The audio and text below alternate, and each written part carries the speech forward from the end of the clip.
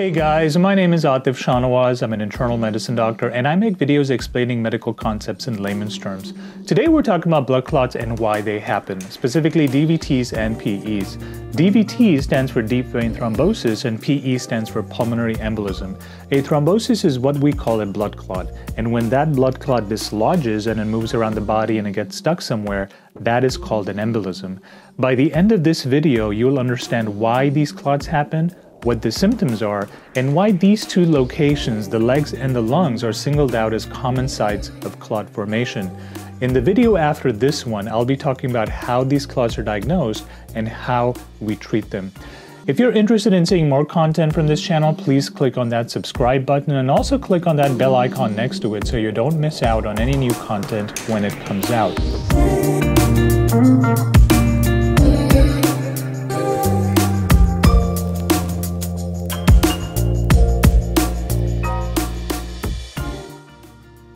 Whenever there is a cut to the skin and bleeding from a wound, the blood immediately activates complex biochemical machinery to turn that ordinary liquid blood into a solid clot at the site of the wound.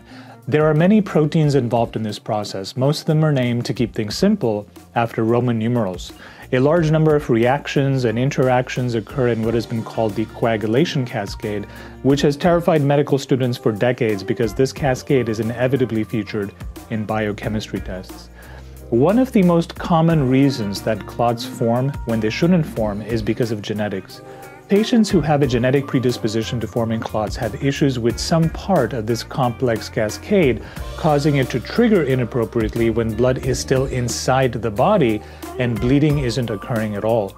The most common genetic mutation affects factor V. A mutation of the gene that codes for factor V results in a slightly altered protein that is then called factor V Leiden, named by the way after the city of Leiden in the Netherlands, where the mutation was first uncovered in the 1990s.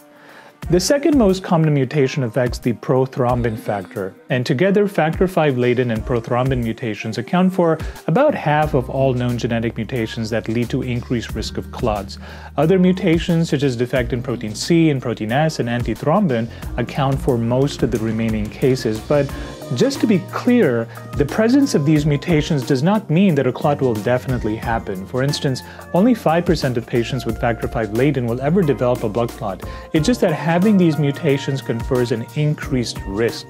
And we physicians refer to this condition of increased risk of clot formation as a hypercoagulable state. So a genetic mutation affecting the coagulation cascade is one factor contributing to increased clot formation because it alters the chemistry of the coagulation cascade. But there are other scenarios that result in a hypercoagulable state as well. Cancer is a well-recognized one. About 20% of patients who develop a clot have cancer, and sometimes the cancer is discovered after the clot has formed. Any kind of cancer can do this, but lung, colon, and pancreatic cancer are amongst the most common culprits. Another well-recognized risk factor for a hypercoagulable state is the use of contraception containing estrogen and progestin. However, even while using them, the absolute risk still remains low, an estimated 1 clot event per 10,000 women per year, which is a very low number.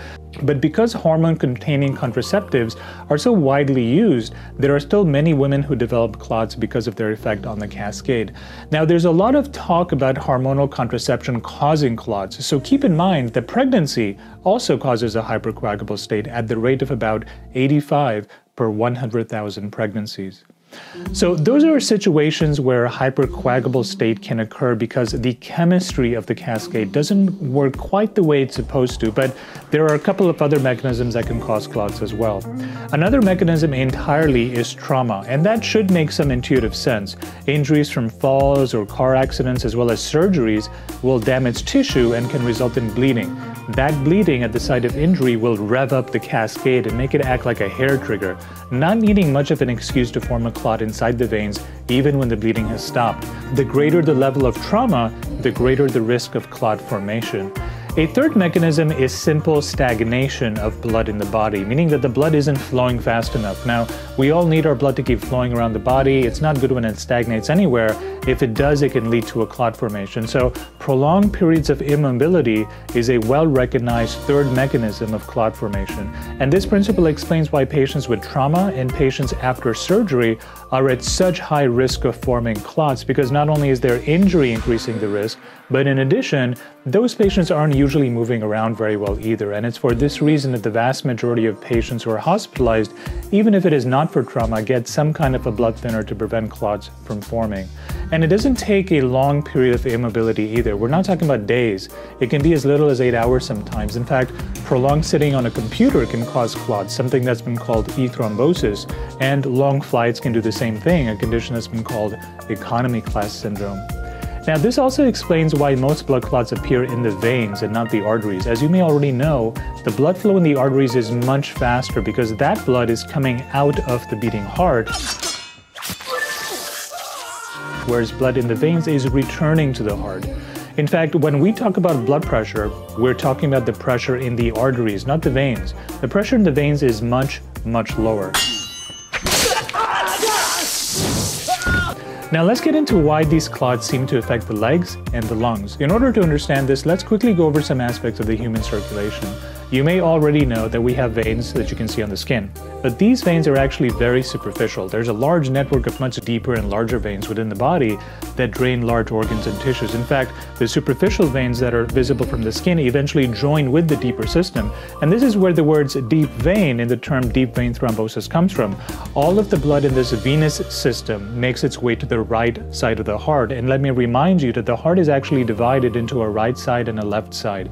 Generally speaking, arteries come out of the left side to provide oxygen-rich blood to the whole body, whereas the right side receives venous blood. And after taking in this venous blood, the right side then pumps the blood into the lungs, where this oxygen-poor blood has oxygen put back into it. So imagine if a clot develops in a vein, and then that clot, once having formed, gets dislodged.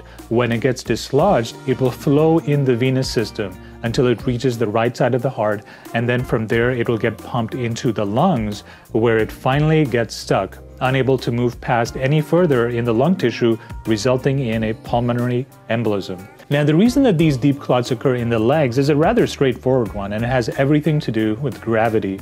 The blood has a long way to go from the legs to the heart, and all the while is resisting gravity to make the return journey.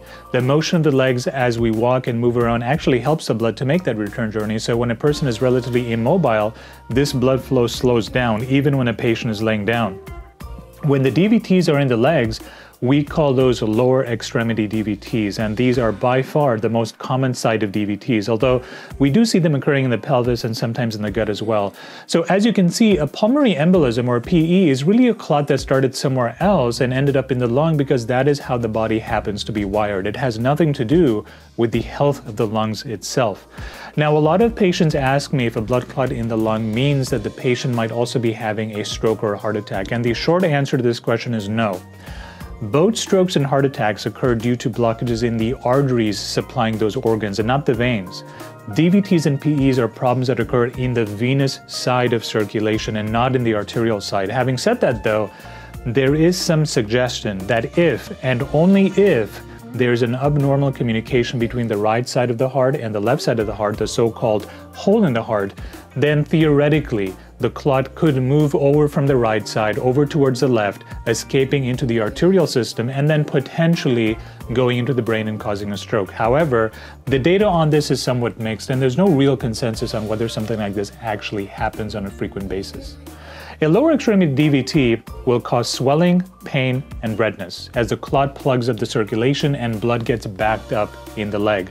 The pain is not universally present, but the swelling usually is, although there are cases of DVTs being found in patients without any of these symptoms, but that is not very common. Most of the time, DVTs occur only in one leg, so a patient that comes in with sudden swelling of just one leg will definitely need a workup for a DVT.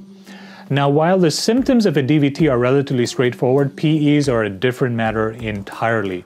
Let's get the obvious symptoms out of the way, which are a sudden onset of shortness of breath and chest pain, which is usually pleuritic, which means that the pain worsens with deep breathing. Another symptom that we might see are coughing and wheezing, which, as you can imagine, are very non-specific symptoms. Patients with a PE might have an elevated heart rate as well, as the heart tries to pump against the resistance in the lungs caused by the clot being lodged there. But as is the case with almost every symptom of a PE, that doesn't have to happen.